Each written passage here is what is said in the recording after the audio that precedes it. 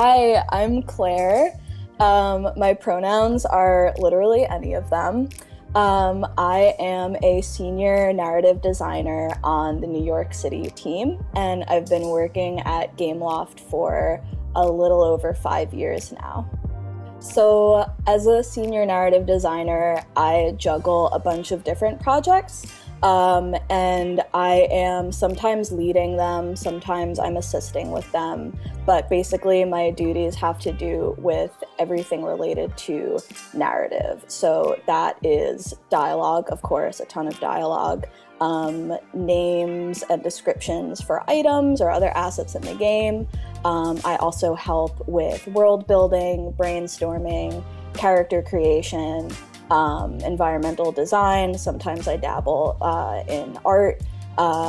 Yeah, basically everything related to narrative is what I do and what my team does. So I got my start in film and TV, which is what I went to university for, and I started focusing on writing, screenwriting in particular. And right out of college, I got a job at like an animation studio that did screenwriting for animated movies and cartoons. And when I was done with that, I learned a lot about film industry and the animation industry, and I wanted to get back to my original love, which was video games. And Gameloft had an entry-level position for writers specifically, which was really cool and really rare in the industry. And I wish that more companies would take a chance on, entry-level positions. But I applied and I got in. I guess they liked my writing, and I'm super grateful to them for coaching me. I really learned a lot from that entry-level position. I love the people at this company. I love my colleagues. Everyone is here like in the pursuit of art and video games, and that's kind of what brings us all together. We're trying to make something cool, and we all love games. So it's just, there's something very special about like knowing that you're all here for the same purpose and connecting over that, and then, finding shared loves and goals amongst people from like all over the world. So I would say the people I work with really make me feel like I belong. Everyone is really supportive. I've been lucky enough to be in a really nice environment with really good people. Diversity and inclusion in a game, I always want a diverse and inclusive game to be made by a diverse and inclusive team. And you can really tell when a team has like worked to create a good environment, a supportive environment, an inclusive environment for everyone. You can definitely tell when like marginalized people have like a seat at the table and are contributing and feel safe enough to contribute. I guess like on the surface level, a game that has a wide array of characters who look different and sound different and are different from each other in a way that is like authentic and not, pandering. And the way that you get that authenticity is by, having a diverse and inclusive team and having people who, sit down and listen and write really interesting characters and create really interesting characters. So, it's no secret that the games industry can be really like volatile and nasty. We've all seen the news articles, we've all been there, especially, those of us who are not necessarily white or men or whatever. But you do sometimes like feel your difference. You feel deeply that like you are different when you're in a room with a lot of people who, have dominated the games industry and are, the same.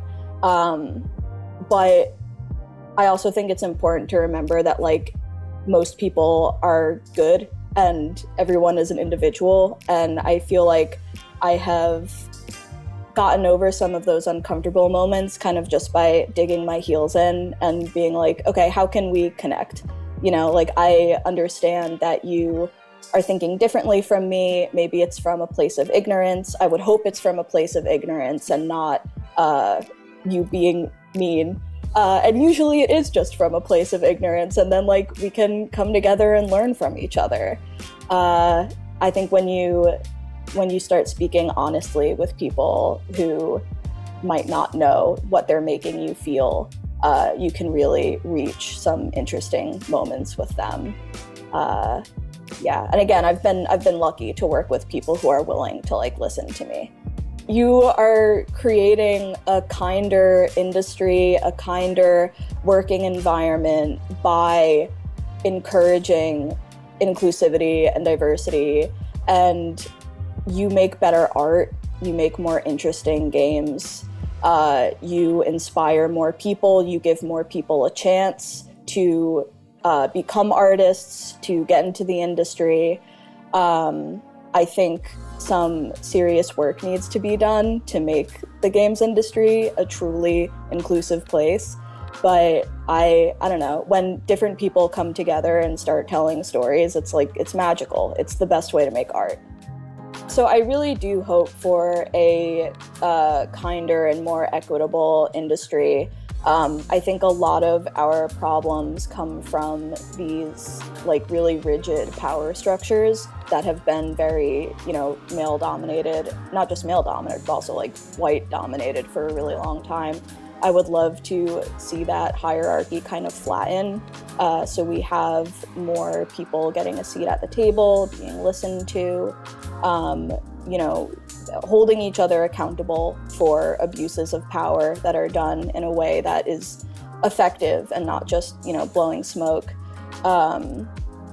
Yeah, I really hope for a games industry where people can come together and listen to each other, and make art, because like that's what we're all here for. We're not here to be in a power struggle. We're here to like make great things.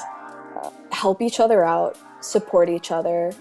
Solidarity is really important. Mutual support is really important. Celebrate your differences. We're not all the same, and that's a good thing. We need different voices. We need different stories. Listening is really important. You need to learn to like be a little quiet and listen to the people around you, especially if they're of marginalized identity. If you're wondering what you could do for people who are marginalized in the games industry, there's so much literature out there. There are presentations, there are YouTube videos. Go listen to them, educate yourself. It's fun, I promise. It's really not boring, and you're going to like massively improve your team and yourself if you do that. Also, raise your colleagues up. If you notice someone who is struggling, who seems afraid, help them.